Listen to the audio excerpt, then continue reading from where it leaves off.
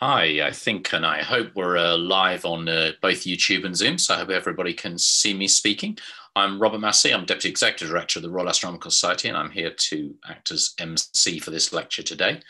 This is the latest in our series of public lectures that we've been running actually for well over a decade now, and obviously it's only in the last 7 or 8 months or so that we've been doing these things on Zoom and online, but I hope that you are all enjoying these as we run through a program of really quite distinguished speakers over the course of the year. Now, I'm going to now introduce today's speaker. I just need to multitask on different screens just to check the biog. Now, our speaker is Professor Andrew Norton, who is a Professor of Astronomy Education at the Open University. The title of his talk is Exploring the Variable Star Zoo, Citizen Science and SuperWASP. Now, Andrew has a long career in astronomy. He's been doing several decades. Like me, it makes all of us feel slightly older than we'd like to be. But Andrew started his PhD, or completed his PhD rather, from the University of Leicester back in 1988, where he worked on X-ray astronomy. And after a spell as a research fellow at Southampton University, he joined the Open University as a lecturer in 1992. And he's now a Professor of Astrophysics Education. And he's developed things like physics, astronomy, and space modules across the undergraduate curriculum. And his research focuses on time domain astrophysics, including compact interacting binary stars and wide field photometric surveys. He's also a former vice president of the Royal Astronomical Society. And I was intrigued by this particular last expression. He has an Erdos-Bacon Sabbath number of 13. Now, I haven't actually had a chance to look up and find out what that means. So, Andrew, perhaps when you do your lecture in just a second, you could explain that to us. The one final thing I need to say is there's a few housekeeping rules about this. We won't be able to hear you if you're watching, unless you're either Andrew or myself as a so-called panelist. As a regular participant, that's not possible, but you can ask questions via the Q&A. And so please, we encourage you to do that. I'll keep an eye on those. And then at the end of the lecture, in about 45 minutes time, we'll go through those questions. I'll read them out, say who's asking them, where I can see that, and we'll answer them in due course. So without further ado, I hope you enjoy Andrew's lecture. I'm going to switch off my video now, mute myself, and hand over to Andrew when you're ready. Andrew.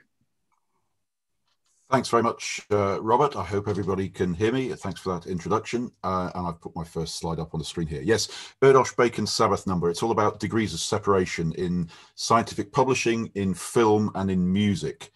3 numbers combined. If you search for my webpage at the Open University, you can read a bit about it there. But it's about, it's all about degrees of separation from Paul Erdos, from Kevin Bacon, and from Black Sabbath. So there you are, something to read.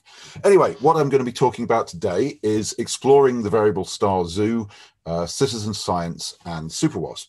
So here's just an outline of what I'm going to be covering. I'll start off telling you a little bit about SuperWASP itself, the project and what it is. I'll talk about how I've been doing searching for periodic variable stars in these SuperWASP data. And then I'll tell you about a project on the Zooniverse web platform, which some of you may have come across before. Started off as a host for Galaxy Zoo, but is now a much more widespread citizen science platform for a variety of scientific projects. I'll then talk a little bit about some of the variable star science that I've been doing with these data over the years, and perhaps set the scene for some of the things that may come in years to come as well. I'll talk about 2 sort of different types of science that we can do with these data. That's namely, as it says here, population studies of whole classes of objects, where we're talking about thousands upon thousands of objects of a similar type, which we can examine if they behave in similar ways or different ways to each other. And also studies of individual unique objects, as I'll show, because this is such a large set of data covering many millions of stars, we can hope to find, and indeed do find, some rare objects and possibly unique objects amongst those. And I'll show you examples of both of those types of science that we can do with these data as we go along. So SuperWASP, first of all, then, SuperWASP was the wide-angle search for planets. It was designed, as the name indicates, as a means of searching for exoplanets, planets around other stars. It operated from about 2003 through to 2012, something like that, 10, 11 years altogether. And shown here in the photograph is one of the two installations. We had one in La Palma, Canary Islands, covering the northern hemisphere, and one in South Africa covering the southern hemisphere, so that we could see essentially the whole sky. As you can see, there were 8 cameras per instrument, and it's a fully robotic telescope. Each of the cameras has a very wide field of view, about nearly 8 by 8 degrees. And remember, the full moon is only half a degree across. So these are really quite a wide field of view. So overall, each camera gives about 500 square degrees of coverage, and we have 8 of them, which are offset from each other. So the patch of sky we can image at any one time is really very large. The downside of that is that the pixel scale is quite large. So each pixel in the cameras covers about 14 arc seconds, where 1 arc second is 1/60th of an arc minute, which is 1/60th of a degree. Doesn't sound a lot, but in terms of when stars are packed closely together on the sky, that can cause issues. And with this setup, we were sensitive to observing stars from about magnitude 8 to magnitude 15. Remember, the limiting magnitude for the naked eye is around about magnitude 5 or 6. So these are all fainter than we can see with the naked eye. But the very biggest telescopes, of course, ground-based telescopes, can see down to perhaps magnitude 25 or so, much, much fainter still. So these are moderately bright stars by astronomical standards. So over the course of the project, 2004 to 2016, sorry, is the more precise dates there. Over the course of the project, we observed about 31 million unique stars. And shown in the map here is a plot on sky coordinates of the distribution of those stars across the sky. The color coding is just the density of stars. And the sort of U-shaped region running across the middle here is the plane of the Milky Way, our galaxy. Where the stars are obviously much closer together on the sky. And because of that, we avoided the very densest regions of the galactic plane, the Milky Way. They're blacked out here because quite simply the stars there are too close together for us to separate them with this pixel scale of about 14 arc seconds per pixel.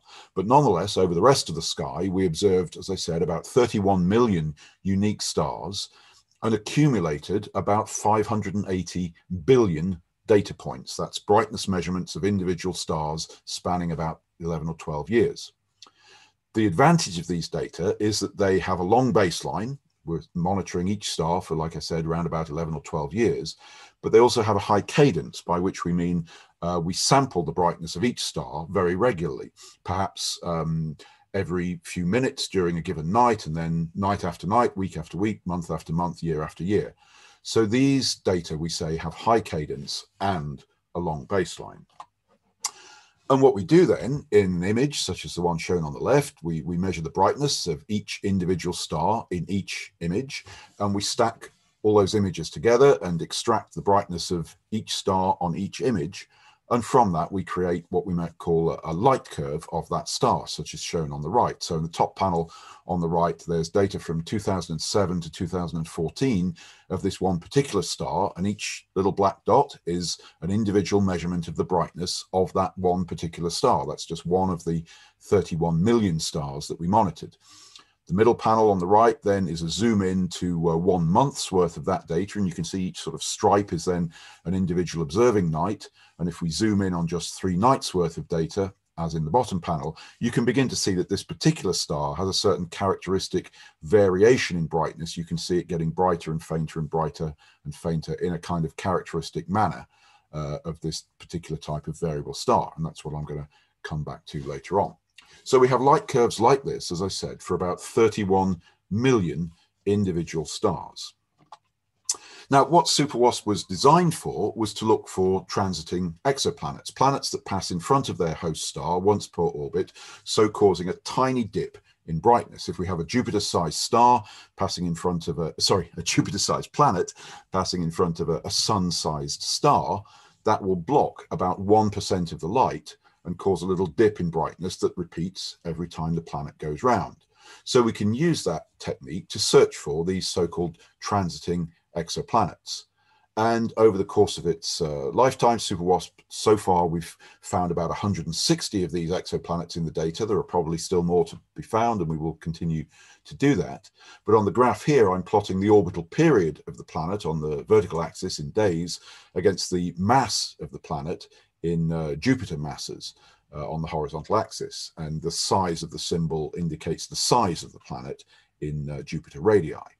So you can see that most of these planets that we found with SuperWASP are Jupiter mass, Jupiter size type planets, but in very short orbits. They orbit their host star in typically 1, 2, 3, 4, 5 days, something like that. So these are what we call hot Jupiter type exoplanets. And SuperWASP has been probably the most successful ground-based project for finding these hot Jupiter planets. But, and this is now the point of my talk, SuperWASP is also good for science other than discovering exoplanets. As I said, there are about 31 million of these stars that we've observed, and possibly up to 1 million of those stars are varying periodically at some level. Now, possibly, probably, most stars, all stars even, may vary in brightness at some level, if only we could measure them precisely enough. But at the level we can measure with SuperWASP, which is variations in brightness as small as about 1% or so, we can see that maybe 1 million of these stars are varying periodically. Now, there are, broadly speaking, two sorts of variation we can talk about. Intrinsic variation, where the star is physically changing in brightness due to a pulsation, an outburst, a flare, or something like that. And what you might call an extrinsic variation. For instance, an eclipsing binary, where we have two stars orbiting around their common center of mass. Each one periodically passes in front of the other, so blocking some of the light and causing a regular periodic variation in the brightness that we observe. Star spots on a rotating star would cause a similar sort of variation too.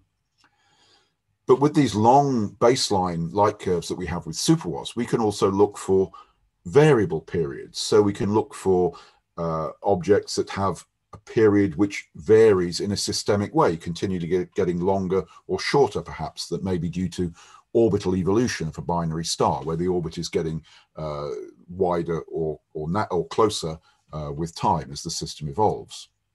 We can also look at periodic period changes, and I'll say more about these later on. But one such is a light travel time effect. For instance, if we have a pulsating star that is in itself part of a binary system, that pulsating star will be traveling away from us for part of its orbit and towards us for another part of its orbit. So the light from that pulsating star will take either slightly longer or slightly shorter to reach us, depending where that star is in its orbit. And so the pulsation period that we measure will appear to be a sort of faster period when the star is coming towards us, and a slower period when the star is going away from us. So that's what we mean by a light travel time effect, causing a periodic change in a periodic variation that we measure. And we can also get, in pulsating stars, for instance, as I'll show you later, a sort of amplitude modulation or a frequency modulation of the primary pulsation, which then again varies with a longer period itself. And I'll show you examples of both of these as we go on. So, excuse me, what I did a few years ago then was write a piece of software to search through all these 31 million light curves in a systematic way, looking for all the periodic stars, periodically varying stars that were there. I ran this on our Open University STEM faculty computing cluster, little image of it there, over about more than a year and a half or so. I divided the sky up into 360 batches, each one sort of 1 degree slice of the sky. And I was able to run 50 batches concurrently on 50 parallel computers here, about 85,000 objects per batch, making up that whole 31 million objects in total. Now, processing each individual light curve only took about 1.5 minutes, but remember there are 31 million of them. So each batch took 90 days to complete. And in fact, the total processing time was 90 CPU years. Now, as I said, luckily I was able to run 50 of these concurrently, so it didn't take me 90 years of human time to realize this.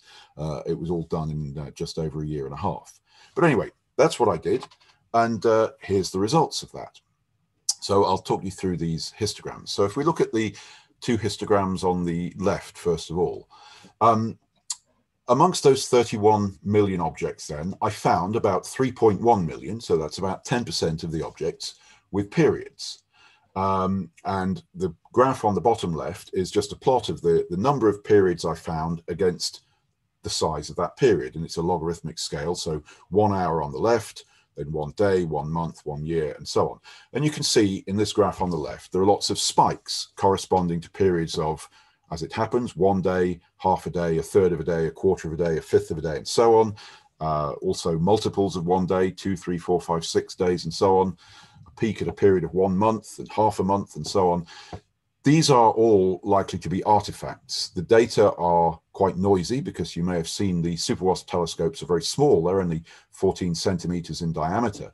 So the data are quite noisy, and there are what we call systematic effects, giving, if you like, fake periods close to integer fractions or multiples of 1 day or 1 month. And then in the histogram at the top left, that's a cumulative histogram of the periods. There are about 8 million periods then in these 3 million objects. And the big steps in this cumulative histogram are where we have these artifacts. So what I've done is essentially just cut out and ignore all the periods close to 1 day, 1 month, and integer fractions and multiples of that. And that gives me the two graphs shown on the right. So the bottom graph now is just the distribution of those periods with gaps corresponding to where I've cut the data out. And the upper graph is the cumulative histogram of those periods.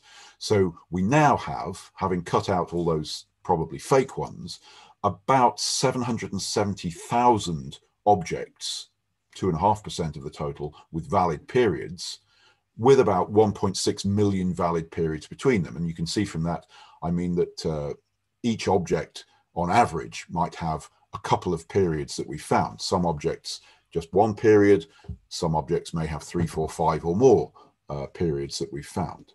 But that's the data set that I'm working with then, about 1.6 million valid periods in about 771,000 771,000 individual objects. And what I've done with those data, with those periods that I've found, is create a citizen science project on the Zooniverse website. And what I've done is upload to there images of these 1.6 million light curves folded at those periods that I found. By a folded light curve, such as the one I show here, what I mean is this particular object then has an identified period of about 24 days. So I take 24 days of that light curve, overlay it on the next 24 days and the next 24 days, and so on and so on. So I average together all the many, many cycles of variation to get this, this result. So in the image I'm showing you there, each little white dot is an individual brightness measurement, and the red line is the average of those, averaged over many, many cycles that have been stacked together. Now, let me see if I can show you a live demonstration of this Zooniverse website. I've put the address there for you to go and try it out for yourself, and I would encourage you to do so. But let me just stop sharing this and share another screen instead. No, oops, sorry, that's the wrong one. Let me share the right screen this time. Here we go. So here, hopefully you can now see this web page, which is the SuperWASP Variable Stars project. And if you go to this website, you'll be able to log in for yourself and try and do this project. There's a little tutorial which I can open up, which you can work through, which tells you how to do it. And there's a sort of field guide of the various types of stars that are available here. And what the aim of the project is to classify these light curves as either pulsating stars, eclipsing binary stars of various types, which I'll explain later, rotating stars, some kind of unknown variation, or just a junk light curve. So pulsating stars, some examples here, they have a very characteristic shape of a sort of steep rise and then a shallow fall. These particular eclipsing binary stars show quite narrow eclipses, 2 eclipses per cycle, and the light curves are here repeated over 2 cycles to help you see what's there. So there's some examples of these types of eclipsing binary stars. There are another type of eclipsing binary star, which I'll talk about later, where the variation in brightness is much more continuous and smooth, as shown here. And there are rotating stars which have yet again a different type of variation. So the way this operates then, you get a screen like this, and the simple question is, what type of light curve is this? And this one, I think, well, that looks like a pulsator, so I click pulsator and go to the next. Is this a pulsator folded at the right period or the wrong period? Well, it looks as though it's folded at the right period to me, so I click done, and it shows me another light curve. This one looks like junk to me. I click junk. Another one, there's lots of junk in here. There's another junk light curve. And I knew I shouldn't have tried doing this live, because probably all the ones that I try and show you will be junk. That one looks as though there's some kind of variation there, up and down. Maybe that's a rotating star. I'll click that. That one looks rather noisy. Again, I'll call that junk. Oh, there's an awful lot of junk in here. There's a real one. Look, there's a nice smooth variation. That again is probably a rotating star. So I'll click rotator and carry on. Oh, that one looks like it might be an eclipsing binary star. You can see a really nice deep eclipse there in the middle, and again at the edges, because this is shown repeated over 2 cycles, so I can classify that one. Anyway, I will, enough of that. I'll stop sharing there and go back to my slideshow. So there we are. Hopefully then I've given you a little bit of encouragement to go and try that for yourself. Please do. There are thousands of volunteers that have so far taken part. And in fact, just a couple of months ago, we just passed the 1 million classification mark. Now, that doesn't mean we're nearly done with this, because although there are 1.6 million light curves there, what we want is for each individual light curve to be classified by 5, 6, or 7 different people, so that we can take the consensus view as to what is the most likely type of variable star each one is. So there's still plenty more for people to try, and like I say, I would encourage you to do so. If you've got a spare moment or half an hour to spare, go and take a look at the SuperWASP variable stars website and try classifying them for yourself. And as I show here, broadly speaking, we've got pulsating stars, we've got eclipsing binary stars, we've got rotating stars, and we've got ones that are maybe of an unknown or junk type. So do have a go at that for yourself. What I want to show you, though, is some results of this. Now, the results I'm going to show you arose from an original search that I did over these data several years ago now, based on only the first couple of years of data. So there were only a few tens of thousands of variable objects known at that stage, but nonetheless we were able to do some quite exciting science with them. And I'm just going to show you, if I've got time anyway, 4 examples of the sorts of project we got out of this. 2 of them are going to be what I call population studies of classes of objects, and 2 of them are going to be case studies of individual, quite rare or possibly unique objects. And we'll see if I get time to go through these. So I've mentioned already that there are various types of eclipsing binary stars, and astronomers broadly split these up into 3 types, given the labels EA, Algol type binaries, EB, or Beta Lyrae type binaries, and EW, which are W Ursa Majoris type binaries. And broadly speaking, not exactly, but broadly speaking, the EA type are detached binaries, as shown in the upper cartoon on the left, on the right-hand side.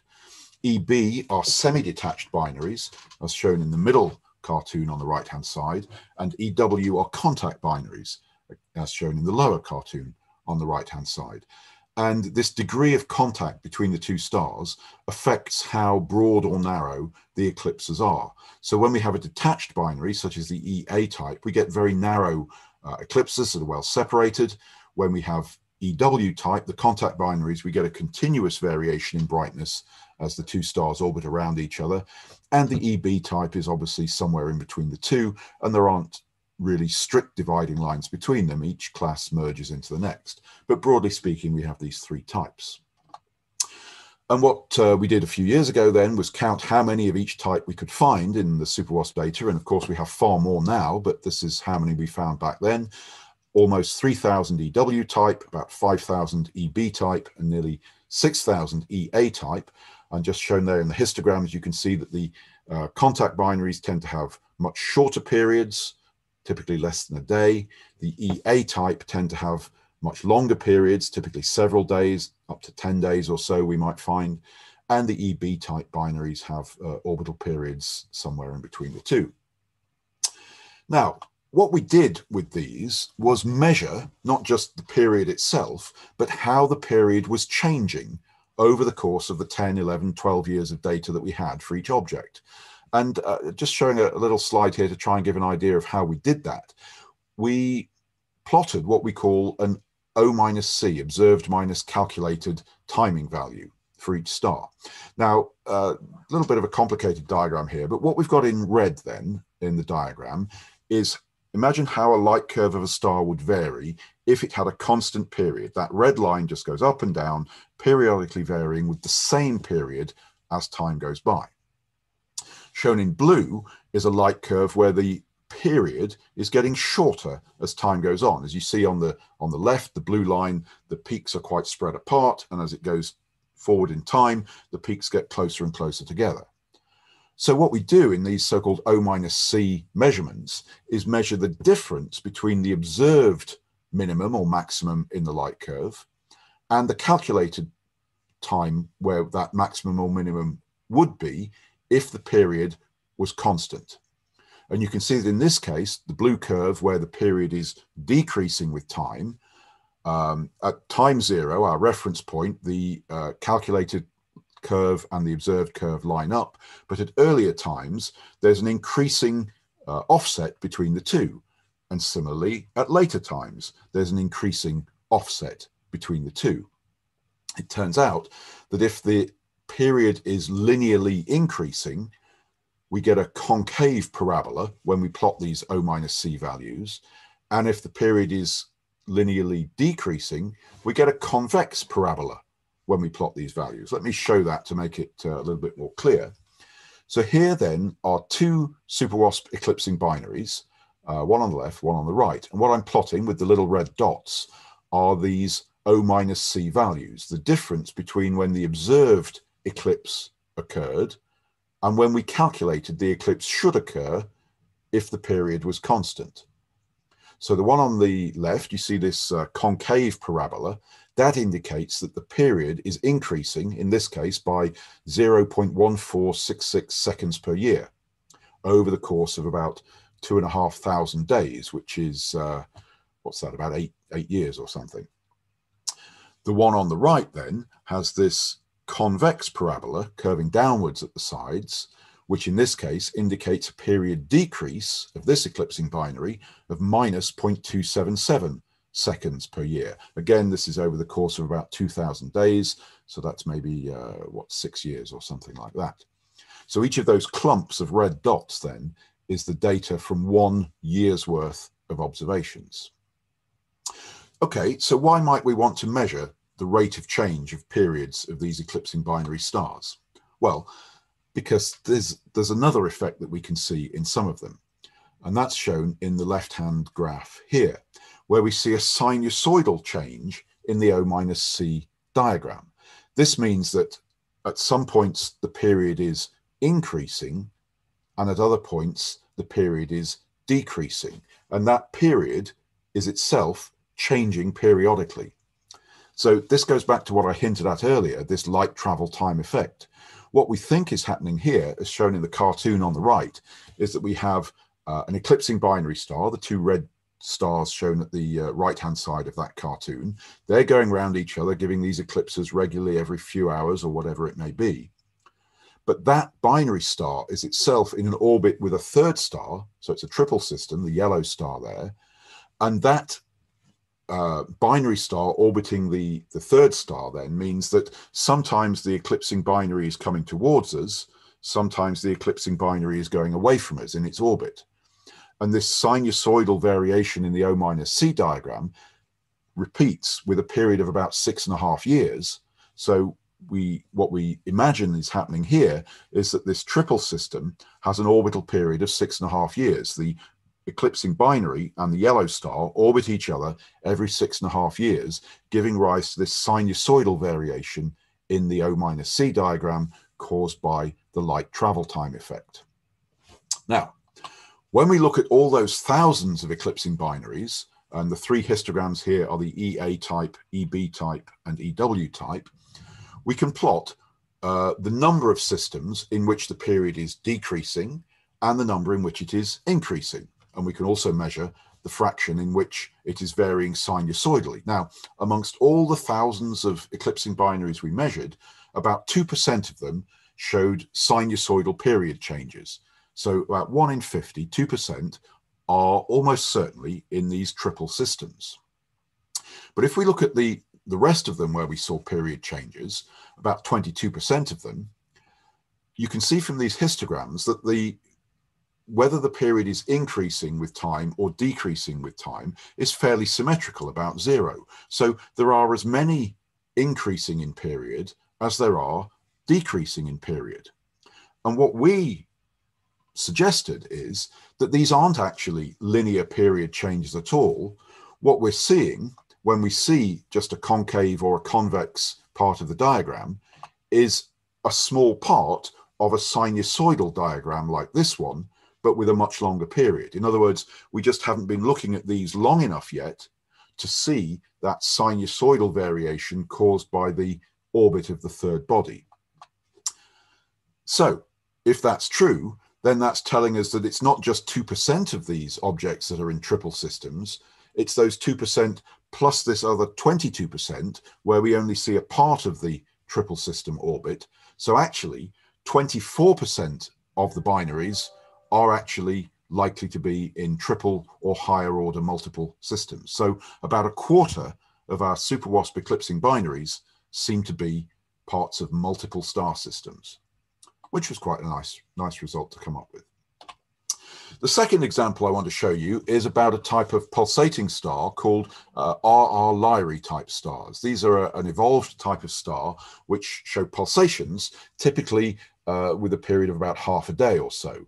As shown in the little cartoon on the bottom left, they physically pulse in size, getting larger and smaller, brighter and fainter, hotter and cooler as they do so, and give rise to this characteristic variation in brightness, this sort of sawtooth with a sharp rise and a shallow fall, as you saw in some of the examples on the Zooniverse site.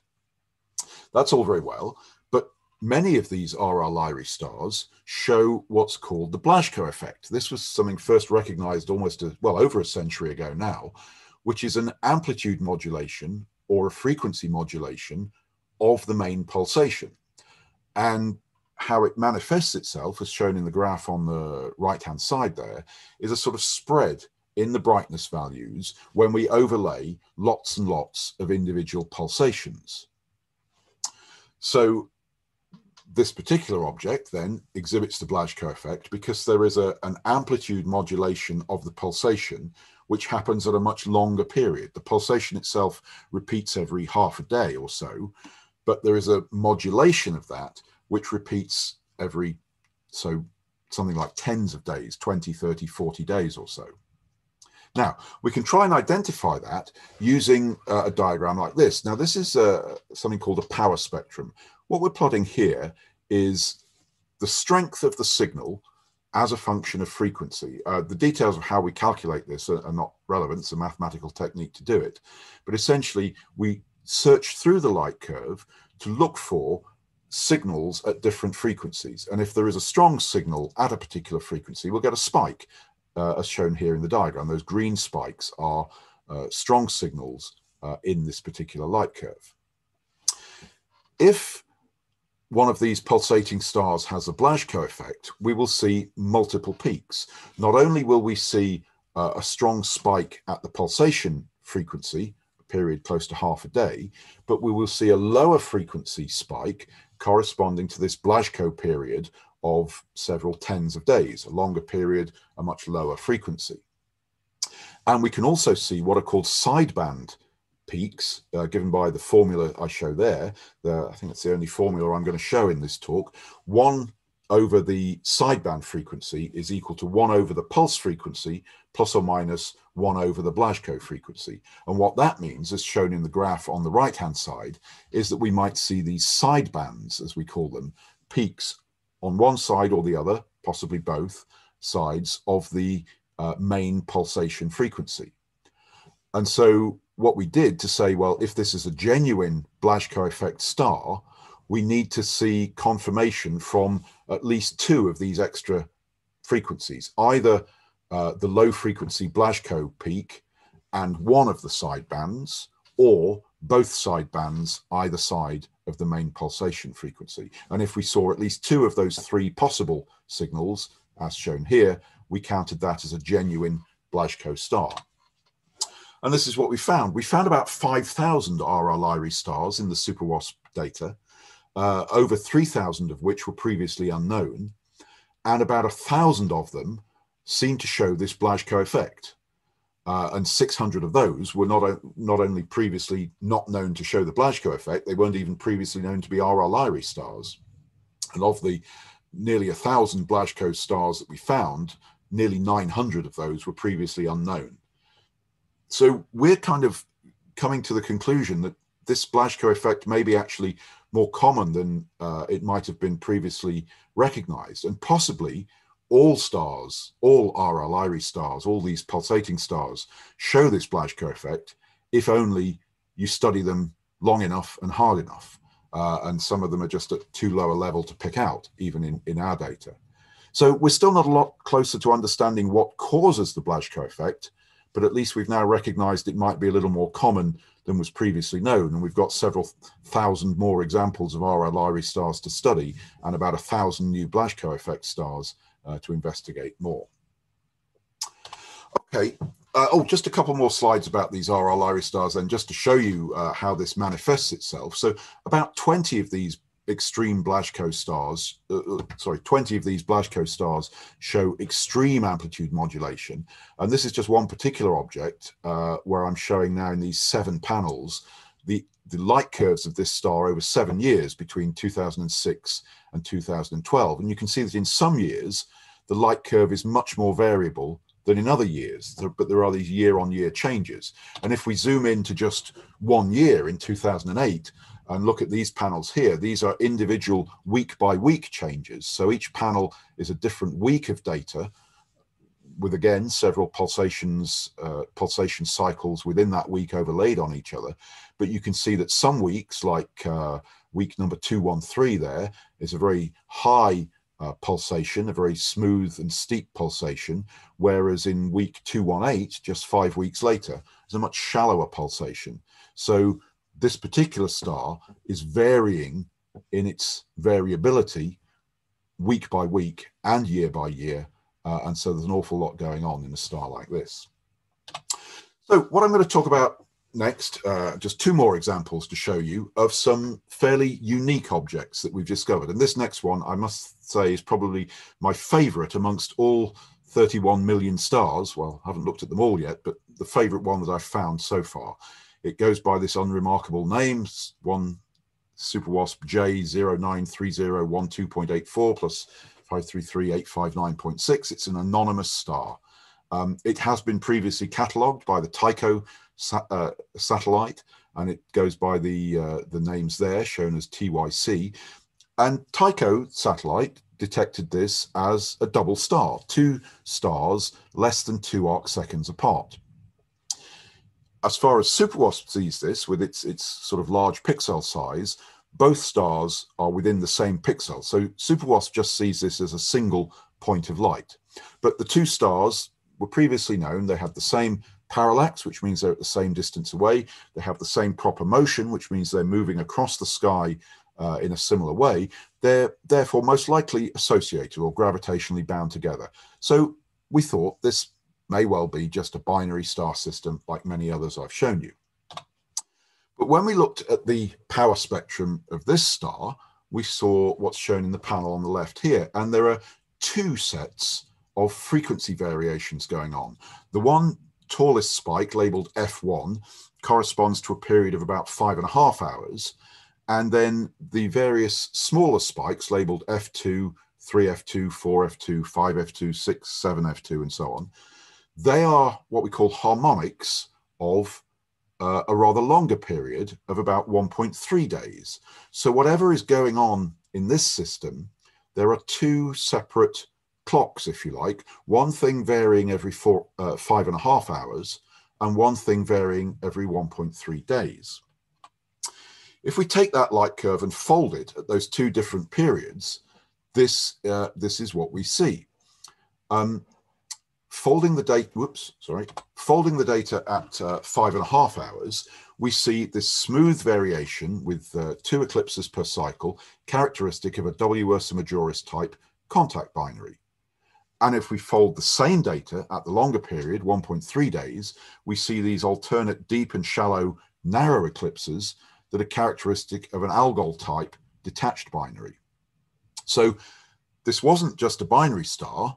At this stage, we realized what we had was a quadruple star, a hierarchical quadruple star consisting of 2 binaries, one in which the pair of stars orbited each other every 5.5 hours, and the other in which the pair of stars orbited each other every 1.3 days. Now, one of the things we can do with eclipsing binaries is to use them to measure directly the parameters of the stars themselves, the masses and the radii. And we do that by taking spectra of the stars, taking many such spectra of the individual stars, measuring the Doppler shift of the spectral lines in those spectra, and plotting what we call a radial velocity curve, as shown here. But this had a surprise for us. When we looked at the spectra of these stars, we saw that there were 2 pairs of stars, fair enough, and one pair, shown on the right, had individual spectra that were varying and Doppler shifts going backwards and forwards every 5.5 hours. But the other set was not 2 stars, it was actually 3 stars. So there was a pair orbiting each other every 1.3 days, but there was a 3rd star which was apparently not moving, at least on those short timescales. So it turned out what we got here is not 2 stars, not 4 stars, it's actually 5 stars. And if you look at this, what we call a mobile diagram at the top right of the slide here, it's like a sort of hanging mobile. This kind of illustrates the geometry of the 5 stars. So we have 2 binaries. One of the binaries is actually in a triple, and the triple and the binary themselves are then orbiting each other. And by combining these so-called radial velocity curves and the brightness variation curves, we can work out all the sort of parameters as shown in the tables here, including the masses and radii of the individual components. So what this system looks like is probably something like this. And what it is a doubly eclipsing hierarchical quintuple star. So shown in the cartoon there, with a scale bar showing the sort of orbit of Neptune in our solar system for comparative scale, we have the contact binary, which would almost fit within the size of the sun. It's so compact and small, where the 2 stars orbit each other every 5.5 hours. We have the detached binary, separated by a somewhat larger distance, orbiting each other every 1.3 days. That detached binary is itself part of a triple, and that triple star perhaps orbits each other every few years or something like that. We haven't observed it for long enough to measure that. And the triple star and the binary star then orbit each other with an orbital period of perhaps many decades or even centuries. But we wrote up a nice little press release about this when we found it. Marcus Law was a PhD student working with me at the time, and he created this, this little cartoon. But as I say, that's my favorite, I think, amongst all the stars we've discovered. I'll show you just one more specific example before we finish of a different type of star that we found. And actually, this is that light curve shown on the left, which I showed you several slides ago now, right back at the beginning. When we look at the power spectrum of this light curve, again, we see 2 sets of periodic signals. One relatively high frequency signal corresponding to a period of 1.784 hours, and one relatively low frequency signal corresponding to a period of 5.104 days. And again, we take that light curve, we fold it at the 2 separate periods.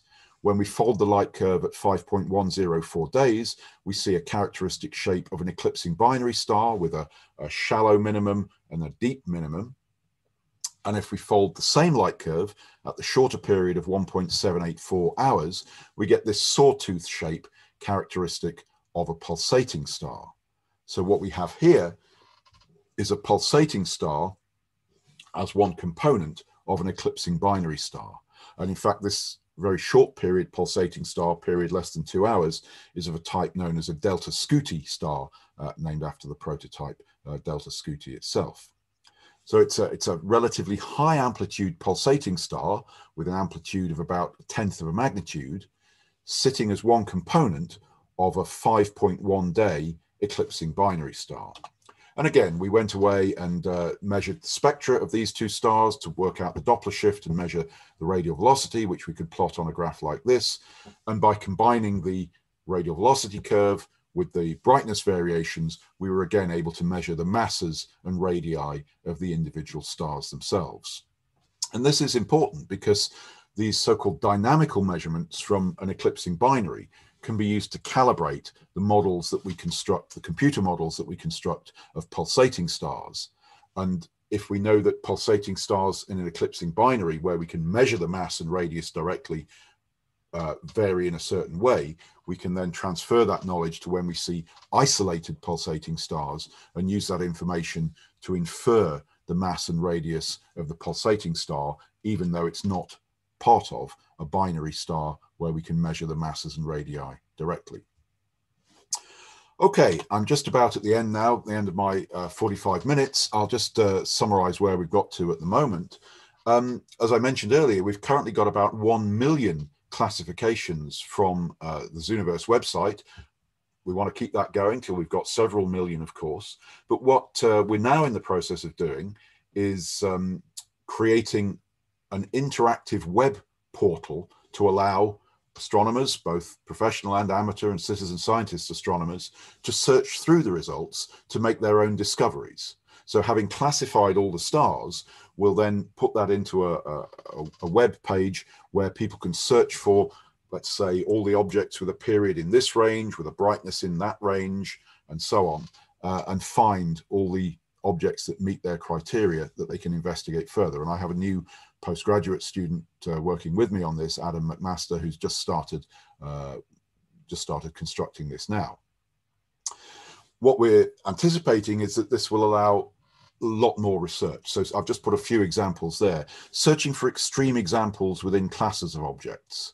And one thing I will mention, another postgraduate student I have working with me, Heidi Tiemann, she has found some really interesting systems which appear to be contact eclipsing binaries, but with very large, very long orbital periods of tens of days.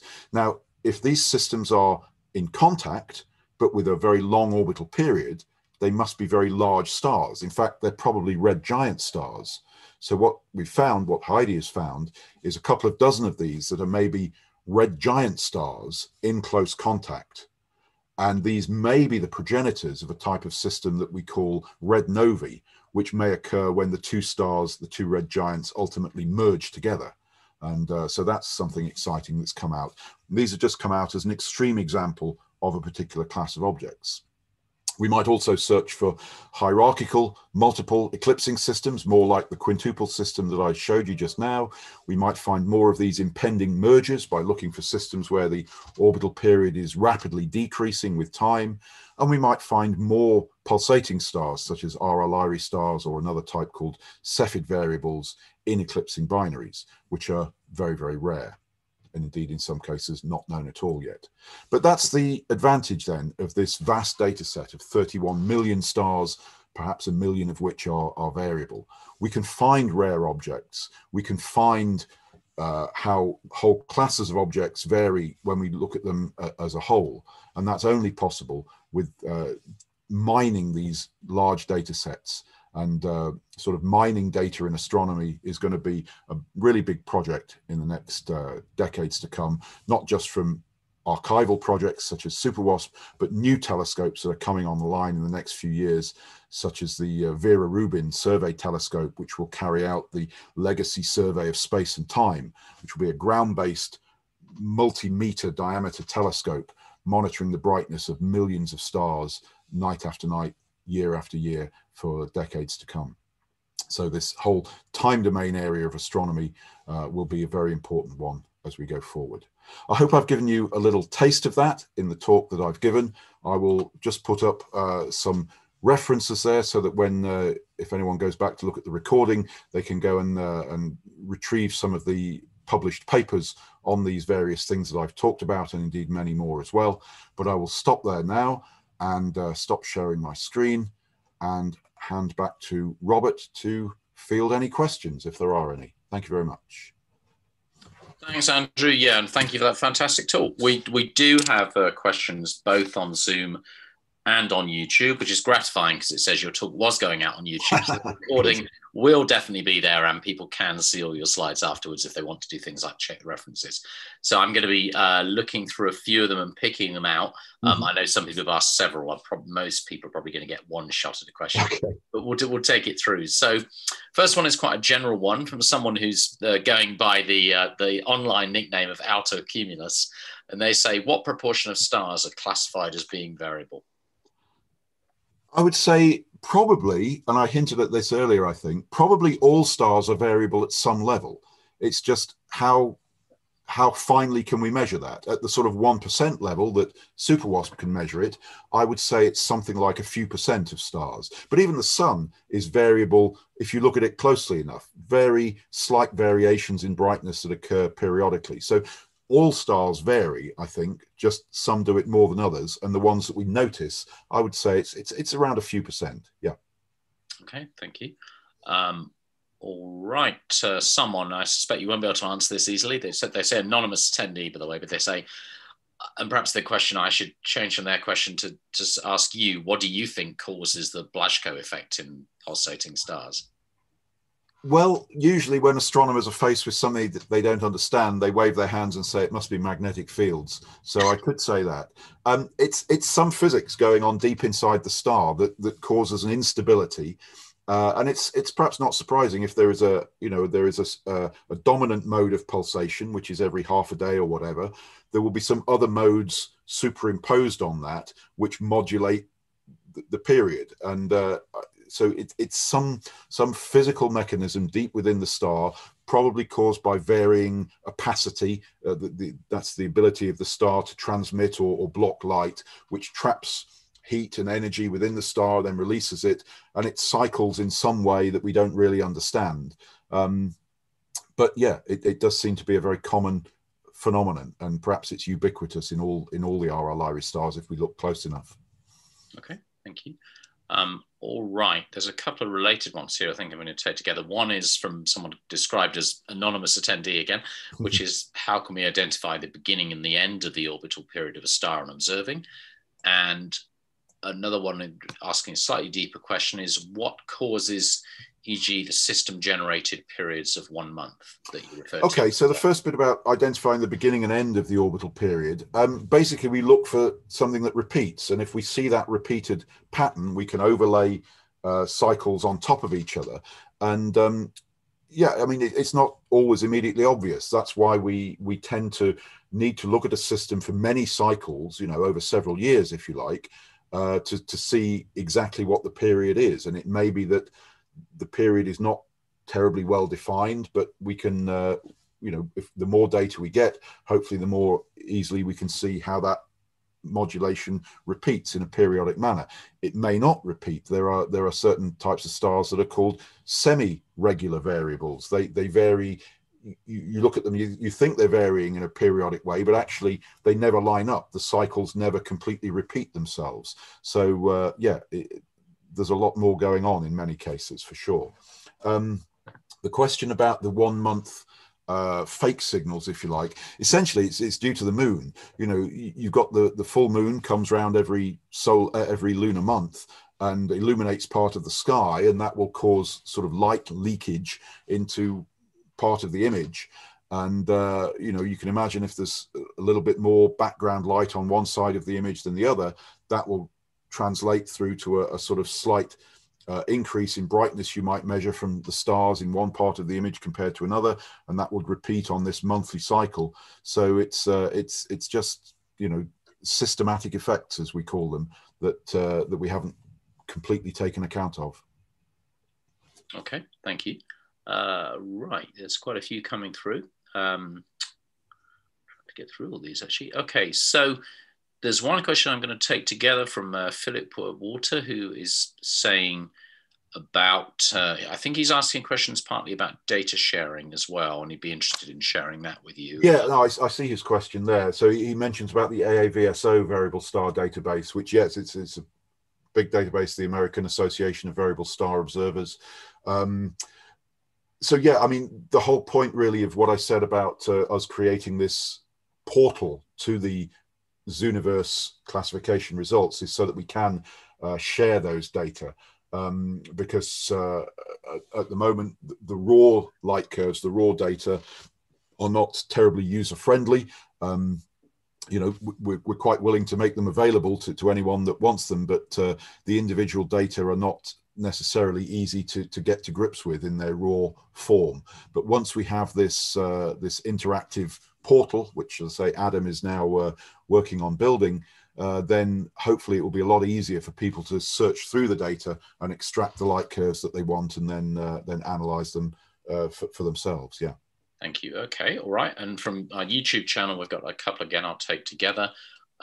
One is from someone called Max, who just says, how important is civic science and astronomy? And then from 10 Dimensions, if you don't want citizen science, what's the scope for computer vision, deep learning, and shortening the computer time classification? I mean, there's a huge role for citizen science, clearly, and the Zooniverse project in general has illustrated that across many areas of science. I think what's becoming now clear is that there's a complementarity between the citizen science and the machine learning as well. Machine learning is very good at churning through, you know, millions of data, if you like. But machine learning can't always spot the unexpected things. You know, we made a few videos about these actually with the OU, and the example we used, if you've got a crowd of people and someone's dressed as a clown, you know, the machine learning might not recognize that as a person because they're so extreme compared to all the people around them. Whereas a human observer would say, well, hold on, that's just an odd human being dressed in a funny way. So in a sense, it's like that with the data. The human citizen scientists can spot the unusual things that maybe the machine learning couldn't. And we can use them in a complementary way to use the citizen science classifications to help train the machine learning and spot the unexpected, if you like. So there's definitely room for both. Yeah. Was there another question there, or was that it? Sorry. I think you've covered it. And then there's also, I'm going to take a couple of others from YouTube that are sort of related. One is from Julian Onions, which is, will there be a SuperWASP planned? And then there's another one from David Ionone, who says, when is the second data release and the catalogue scheduled from the existing SuperWASP, I think? Right. So Julian, hello. I know Julian in Nottingham. Yeah, there is no replacement for SuperWASP. The project is now finished.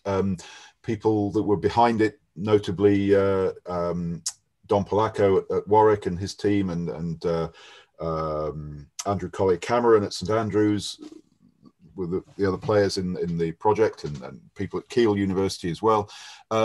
We've all moved on to different things now and different telescopes. The Warwick guys are running a thing called NGTS, Next Generation Transit Survey, which is operating in a slightly different way. And then, of course, there are all these other projects coming online, like the Vera Rubin Observatory I mentioned, the Zwicky Transient Factory, many other sort of monitoring telescopes which are going to, you know, monitor the sky in a different way. But I think ultimately, you know, we will get to the stage where we're monitoring all the sky all the time.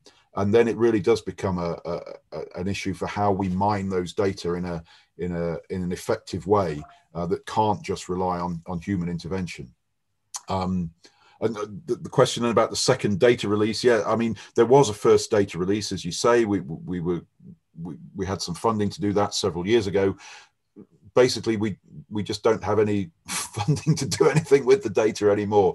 I say I'm doing this with the SuperWASP Variable Stars project on Zooniverse with a couple of postgrads, and I fingers crossed I've got a bid at the moment for a couple of £1,000 to build this data portal that we're hoping to build, which I mentioned, and that will be the Variable Stars data release if and when we get the go ahead to do that. So yeah, for now, the Zooniverse project is the way to interact with the data, and there are 1.6 million light curves on there, so plenty to be playing with. And once we can build this this data portal, then hopefully there'll be ways for anyone to investigate the classifications as a result of that. Okay, thank you. I think there's probably possibly time for one or two more questions now. Mm-hmm. One is on Zoom from AEC. Are there any corresponding radio astronomy observations of these variable systems that yield synchronous emission signals? Yeah, not that I know of. I mean, there are certainly equally, there are radio monitoring projects such as LOFAR, the low frequency array, which monitors the whole sky all the time in radio waves. The sorts of objects I've been talking about here, pulsating stars and eclipsing binary stars, tend not to be radio sources. They're just regular stars in many ways. Radio signals tend to come from more energetic, more extreme events, possibly where we've got an accreting compact object in there, a neutron star or a black hole or something. And so, you know, they will be stellar radio sources. But these sort of eclipsing binaries and pulsating stars are probably not going to be radio sources to any significant extent. Okay, and I think I'll take this last one from Stephen R. I can see there are a couple of others, and I'm sorry if people won't get to those, but you can probably email Andrew at the OU if you've got particular questions related to this talk. Thank you for that. One last question then from Stephen R. to take us up to the hour is, how are these Starlink swarms of satellites going to disrupt your ground-based observations? That's very timely. It is very timely. I know you, Robert, are very heavily involved in investigating this, and my postgraduate student, Heidi Tiemann, who I mentioned, is working with Robert on this as well. Yeah, these Starlink satellite swarms are probably going to be very disruptive for ground-based astronomy. They really are. We don't yet know quite how disruptive, but it might well prevent any astronomy of this type that we've been talking about, or at least severely disrupt it. So yeah, we need to investigate that properly and engage with the people putting these satellites up and try and come to a way forward with them. And so I know Robert and the Royal Astronomical Society are leading that from the UK. So yeah, watch this space. Right, thank you. Well, thank you so much for taking the time to give the talk, to be here today and to answer so many questions. That we had a real plethora there, and I can see there are quite a few people watching this live, and I know we build up on YouTube over time as well as you'd expect, but we have now gone past 2 o'clock. So I will close the feed in a second, but just to remind you that we are also in National Astronomy Week. So if you want to find out everything you ever wanted to know and were afraid to ask about Mars, it's definitely this week. A whole range of really talented people giving talks, the next one of which will be at 6 o'clock this evening. And they include, for example, Andrew's colleagues from the Open University, artists, poets, musicians, lots of authors, lots of people with a general interest in the red planet. And it's on all this week. You can look up the National Astronomy Week website at astronomyweek.org.uk to find about that. And the RAS will have another of these lectures next month, roughly the same time in December. And also we're running bicentenary lectures as well. I can't possibly go through all the titles and all the speakers, but have a look at our website and the events page and you'll find them there. So with that, I'll leave you to it and I'll wish everybody a good afternoon. Thank you. And